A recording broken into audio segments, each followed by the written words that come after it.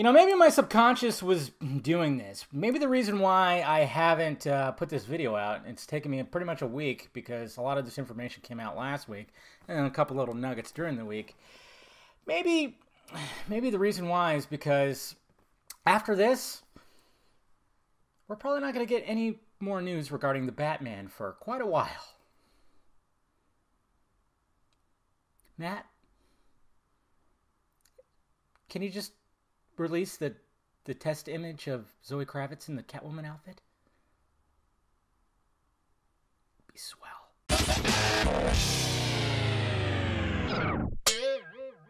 What's happening, film friends? Dave the Film Junkie here. Yes, guys, I apologize. I haven't gotten this video out because it's just everything that happened last week, and it's been kind of a struggle. But yeah, I just wanted to make sure I got everything. I mean, because everything's kind of all over the place. You know how it is.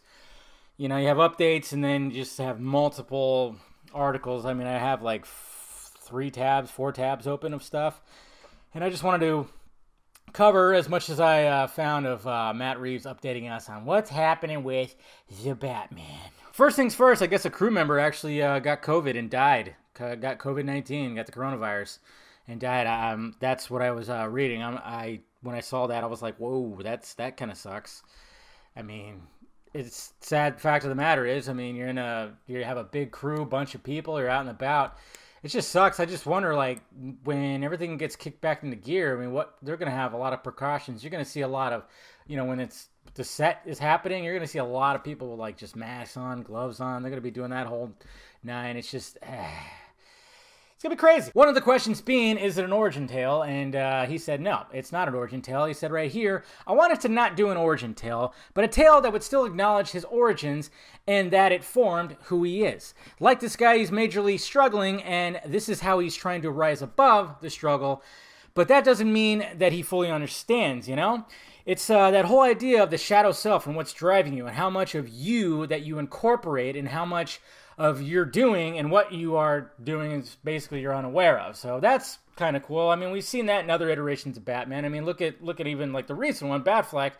Was he aware of what he was doing, going off on this like tantrum and not really giving a shit? Even Alfred was like, what the fuck, dude? He also talks about the other Batman movies. This is a quote right here. He says, I also felt like there have been some great Batman movies and I didn't want to just do a Batman movie. I wanted to do a Batman movie that could be different. Of course, that's what every filmmaker should strive to have, to be, and everything. And, you know, not everybody's going to like it. Doesn't mean that we have to directly shit on camera tests. He was also asked about Christopher Nolan's trilogy, and then, of course, do billionaire superheroes work? I mean, I guess, the last billionaire superhero that is now dead, I guess now it's like, do they still work? I mean, I kind of get that because of the political climate we're in, and everybody just hates billionaires now. This is what he had to say right here. He said, to me, that's the joy of working with it, to use those surface elements of it, and you can explore them in a way that I feel that haven't been explored yet. Nolan had a brilliant take on them, and so did Burton. Everybody has a particular take. For me, I knew that I would be coming into a history of pretty great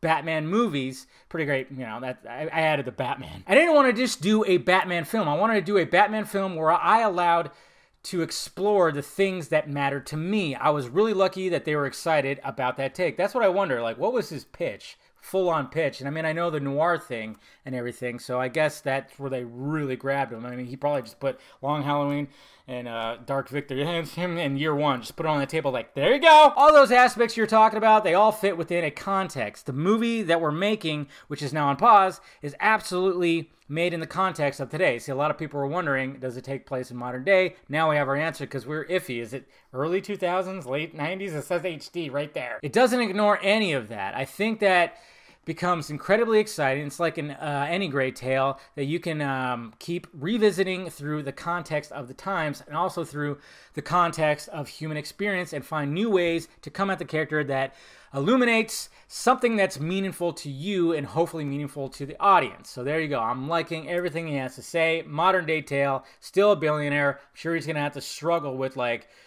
I don't know, people just you know, hating him, you know, people in certain facets of the political spectrum, I guess so. Also like what he said right here. He said, we're not officially editing right now. This is talking about, you know, being on pause. We've actually shot a quarter of the movie. So a quarter of the movie has been shot. It's like, oh, just release some images. And I have been pouring through dailies, looking at takes and what's to come. It took me 2 years to work on that story, and it's very specific mystery noir that's been really thought out by me and my partners, and that's what I love about it. That's what I love the fact about. And then he said, of course, wondering when filming will continue and when they'll return. He says it's way too early to say. I can't imagine we wouldn't finish in London. The situation is fluid, so he's sitting there just waiting to see what happened. And that's pretty much it, guys. That's pretty much what I gathered. I don't know if there was any. It doesn't seem like there was anything else. It seemed like it was just like an update on the progress and what was going on. I'm just saying, man, at least Zoe Kravitz in the Catwoman outfit. Come on! Just to satisfy us Batman nerds, us, you know, just anything. That'd be kind of cool, but I'm sure he's going to wait for that, but you never know. You never know. We could wake up tomorrow and there she is in the Catwoman costume and just like the doing the camera test. That would be fucking fantastic. Be excellent. So there you go, guys. Let me know your thoughts about it down below. And of course, too, I have my Battinson Bat shirt. It's down below if you want to get it. They're available to purchase. And yeah, so go that, and hopefully you enjoy that. I have mine. I like it. It's pretty decent. So there you go, guys. Hit that like, thumbs up button if you'd be so kind. Subscribe to my channel, filmjunkie.com, for all my content. Follow me in the sock comments over there, Twitter, Instagram, Facebook, Patreon down below if you want to help out, and of course, shirts as well. All right?